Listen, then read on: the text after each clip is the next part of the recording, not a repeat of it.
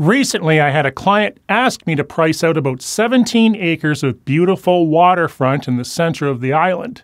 So what I initially do here is I send him the market sales data from our MLS. That's how we generate an asking price, is based on what has already sold, not what is currently being asked for. Many of those properties could have been on the market for decades and are unrealistic.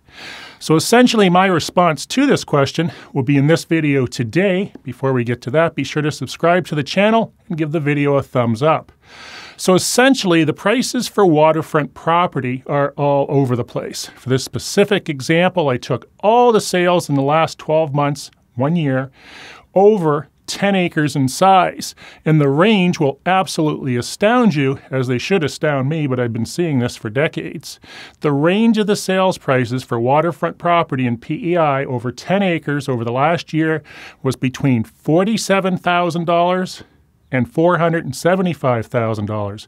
And some of those sales are really odd and they have no justification, and that's because these properties are typically being purchased on emotion, or maybe it's next to the family farm, or they own the land around her, that they fell in love with the beach. It could be a multitude of different things, but there's certainly not an equation based on even location, acreage, amount of water frontage, type of beach. These properties are being bought in emotion.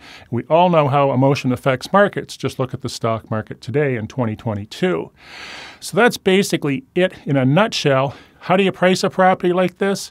Number one question is, you ask the vendor or the owner how quickly they want to sell or what their timeline is, and depending on the timeline, you come up with a plan to basically do a reverse, or what is known as a Dutch auction. You started at a high number, you test the market, assuming the marketing is in place and it's excellent.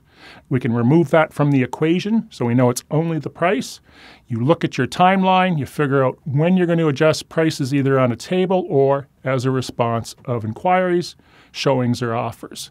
So that's it. I really appreciate you watching this video and the channel. Be sure to subscribe, press the little thumbs up button if you have any questions about Prince Edward Island real estate or PEI in general.